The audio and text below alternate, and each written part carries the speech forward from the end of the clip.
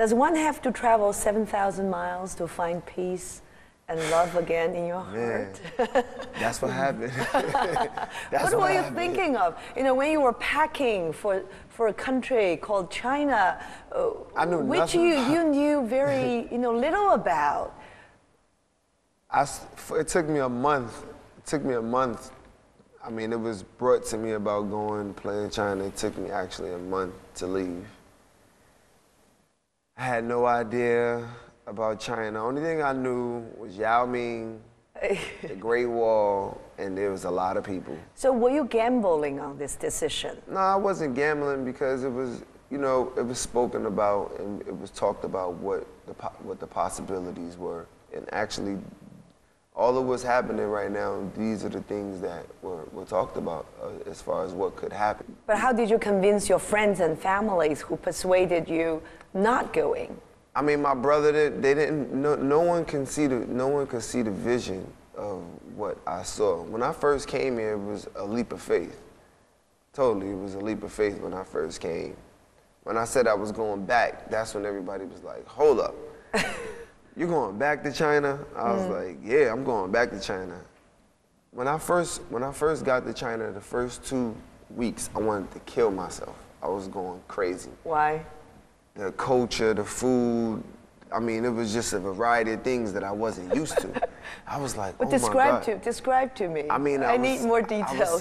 I never seen a big fish come out on the table. I'm like, did they really just bring a big fish and put a fish right there? And everybody and the fish was still blinking. The chicken head, the whole chicken, I'm like, I never seen that before. Now it's normal. I just, it's just life. It's just normal for me to and I'm asking for certain things. I mean, I was living in Shanxi, so they told me that was probably the hardest place to live. Yeah. But the people were so amazing. I mean, when I first got there, they showed me so much love. I was like, man, this love is just incredible. Hundreds of them were at the airport to receive you. It was just like they just lifted me up and got me right back onto my life and on my way. The story is so crazy because when I was on the plane, I was depressed the whole time I was coming here. I was just like, I'm flying on the plane, I'm like, oh my God, this flight is so long. And I'm like, where am I going? What am I doing? But I knew I was going to do something. Once I made the decision to come, that's when I knew that I was on my way, but I had no idea that it would turn out the way how it was turning out. I had no idea the love of the people. I had no idea of the culture. I had no idea of the 5,000 lineage that you guys share. I had no idea that the food, there's so many foods that are so delicious and so good. I had no idea that Chinese people could drink as much as they drink. I never knew that. Baijiu. Oh my God. The liquor. I had no idea about all of these different things. And as I continue to grow in the culture, I'm like, man, this is real life right here. I'm like, this is totally different from what I've been seeing. 2010年1月，他来到了中国，先后加盟了山西队、佛山队。2011年8月，面对着7冠王的广东队和年轻的北京队，马布里最终选择来到北京，因为对他来说，重要的不只是成为冠军，还有打败冠军。Why was it important for you? So it's not about being the champion; it's about beating the champion. Oh, definitely. It's always about. I mean, now we're the team that people want to beat. That's it's fun right. being that team. It's fun because you have to work. You have to make sure you come ready. Every game is gonna be a fight. Every game is gonna be a challenge. Whenever teams are gonna always gear up and get ready for us. Yeah. But back then. I mean, when I went there, Beijing was the team that I wanted to play for. I was going to see what my options were and what my situation could turn out to be. When I came here and I told people that we were going to win the championship, everybody said that I was crazy. Everybody was like, you're nuts.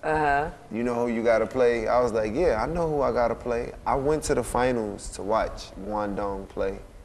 I wanted to see what the CBA finals were about, and I wanted to see how they played. And when I watched, I studied them. You can't build an empire like in a day. Of course. It takes time. It takes planning, it takes building, it takes preparation. Being here and being a part of that, it reminds me and it takes me back home. And it allows me to have that same feeling, which is comfortable, which is like, man, the city.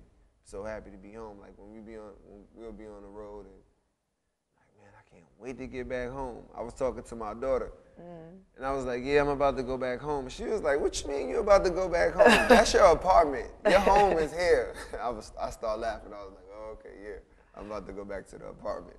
But she is actually speaking Chinese, right? She's learning to speak the language. This is my younger daughter. My older daughter, she speaks Chinese now. Now she's singing in Chinese. But you have to learn those words to exchange with your teammates at the game, right? I mean, what are some of the words that you would use more frequently than others? To be honest, they understand me and I understand them. It's not really any specific words because we have a translator. So that's so important. I mean, our translator, he's the best. I mean, forget about just the translator. He's an unbelievable human being.